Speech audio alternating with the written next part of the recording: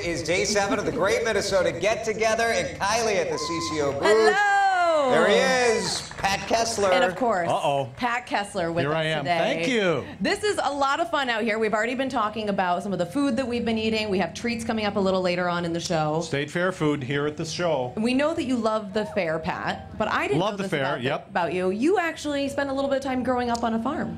Well, I did. You know, this is one of these things where I shoveled manure when I was a kid. You did. And now I cover politics.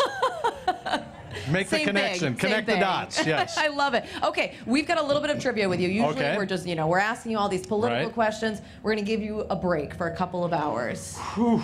Are we ready? The first question. Throughout the year, how many animals are housed in the livestock barns on the fairgrounds? You have multiple choice. You have 1 out of 3. Come on. All right, yes. So it's either 10,000, 20,000, or 30,000. Now, I have a 50-50 chance or a 30-30-30 chance. Are you going to phone a friend? I'm going to, yes. Do I?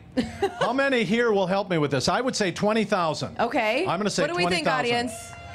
Okay, we're 20,000. Okay, B is good. That. All right, thumbs up here. All right, thumbs up. Here we go. And the answer is 20,000. Oh, that's good. All right, good. Excellent. Good. Okay, this one's a little harder because you got to pull this one out. All right. We're not giving you any options here. What animals that are shown at the fair have no proper breed names? Ooh, that is a tough one. Okay. I am going. Well, it can't be rabbit because every rabbit has a breed name. Yep, that's correct. I will go with. I can't go with cow. Nope.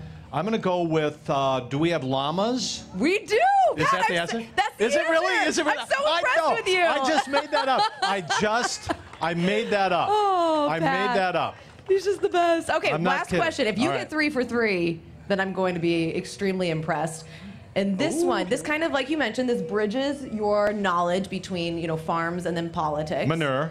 How much manure is hauled out of the barns during the state fair? 500 tons?